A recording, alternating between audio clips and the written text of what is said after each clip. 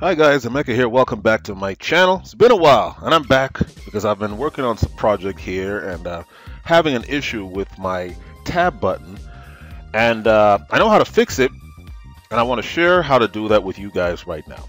So what's happening here? Well, I'm making a few bullet points. Let's say these are my bullet points. Hello, how are you?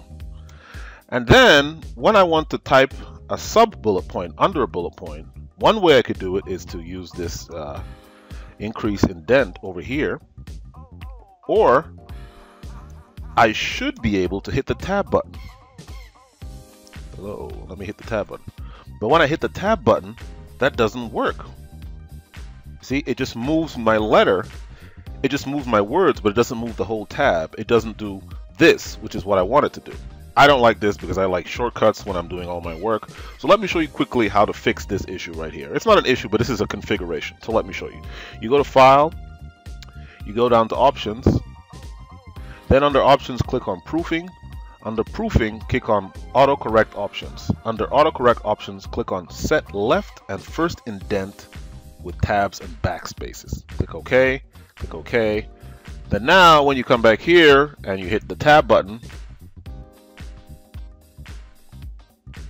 you see? There you go.